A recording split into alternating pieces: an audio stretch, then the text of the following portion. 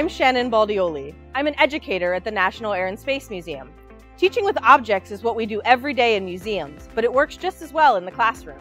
Using objects with your students is a great way to make abstract concepts more concrete for learners of all types. The National Air and Space Museum has thousands of objects that celebrate the history of aviation and spaceflight.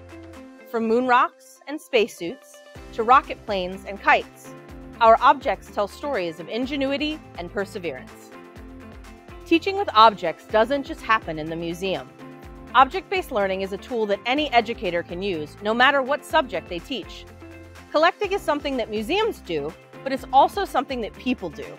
Everyone has those things that they collect: giraffe figurines, travel memorabilia, wine corks, or band t-shirts. The objects we collect are personal and help tell the stories of who we are. When astronauts go to space, they often take a piece of home with them. Since there's limited room on their spacecraft, often there are small trinkets and mementos of life at home. One of the most famous personal objects that went to space went with astronaut Alan Shepard on the Apollo 14 mission in 1971. Shepard took the head of a 6-iron golf club to be assembled with a rock collection tool when he got to the moon. Though it was tough to golf in a spacesuit, he managed to make contact once, charming the viewing public with a decidedly terrestrial activity in 1/6 gravity. Using objects in the classroom is a great way to introduce new topics, connect abstract ideas to concrete things, and scaffold the learning for your students. It's fun to give students interesting objects found at thrift stores, in the back of a closet, or in the drawers of grandma's old sewing machine. In front of me are some objects from our teaching collection at the museum. I like to show students objects and see what questions they have to drive the learning experience. Letting them observe, handle, and explore objects may spark questions you hadn't even thought of. When they make observations, they should justify them with evidence. I'm going to walk you through an activity with one of our objects. We're going to take a look at an alien object today. You probably haven't seen it before, but we're going to work together to figure out what it's used for.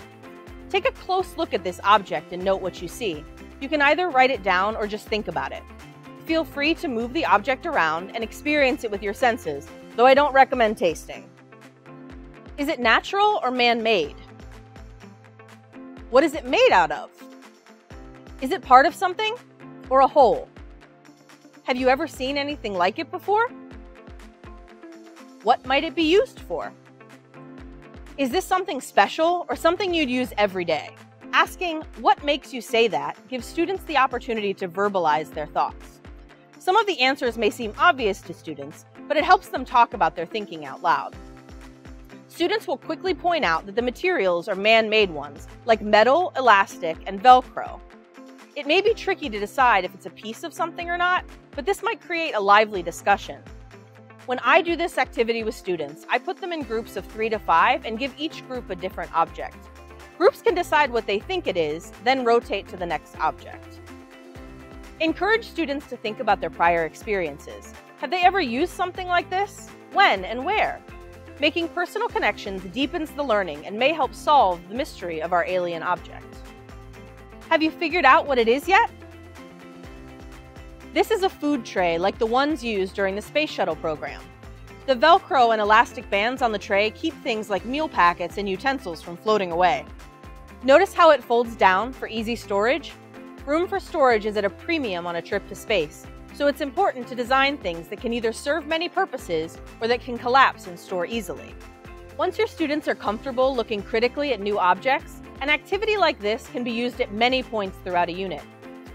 Maybe you're introducing your students to an historical figure or author.